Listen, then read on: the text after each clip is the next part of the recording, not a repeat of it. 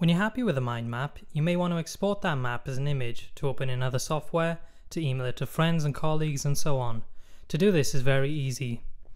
With your map open, simply navigate to File, Export, and choose Image from the list. Here we have a few options to define our image. With image type, we have three options: JPEG, PNG, and PDF. JPEGs are best for sending maps in emails or adding to the web because of their small file size. PNGs are good for archival on your computer. They're usually a little better quality than JPEGs and such have a slightly bigger file size. PDFs are the best option for printing as they have the highest quality output. So choose an option which best suits your purpose. The presets are size presets. This is how large your image will be. There are a few options and they go from smallest to biggest. You can also define the dimensions yourself by choosing Custom. The Maintains Aspect Ratio checkbox is usually ticked, and what this does is constrain the height of your image to the width, appropriately for the overall shape of your mind map.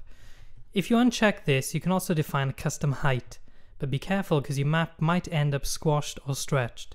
I generally keep this box ticked. Click Next, choose a name for the image and a location, and click Save.